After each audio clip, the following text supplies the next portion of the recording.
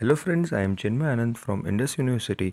I have made energy meter gateway using GSM and Zigbee as my 8th SEM major project. It is difficult for electricity provider company to find which meter is tampered. So in my project, there is tamper monitoring switch which sends the SMS alert to tamper monitoring department. Also user will get SMS on daily basis about their usage so that they can control their power consumption. The component used in this projects are peak controller, 18F4520 which have the 2 ADC and USART, Zigbee and GSM 900A.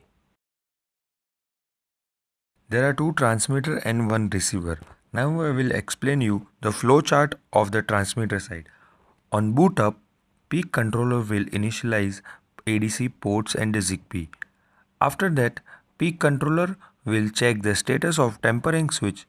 If the switch is pressed, SMS will be sent with the present current and the voltage value to the following department. If not pressed, then SMS will be sent every 2 minutes, which is customizable. The tempering and usage monitoring is in a continuous loop. Now I will explain the flowchart of the receiver side. Firstly, Zigbee will receive the data from the transmitter side and will pass that data to the peak controller. Then peak control will check the sender Zigbee ID and send the SMS to that linked number. And then if the tempering is done, that SMS will be sent to the temper control office.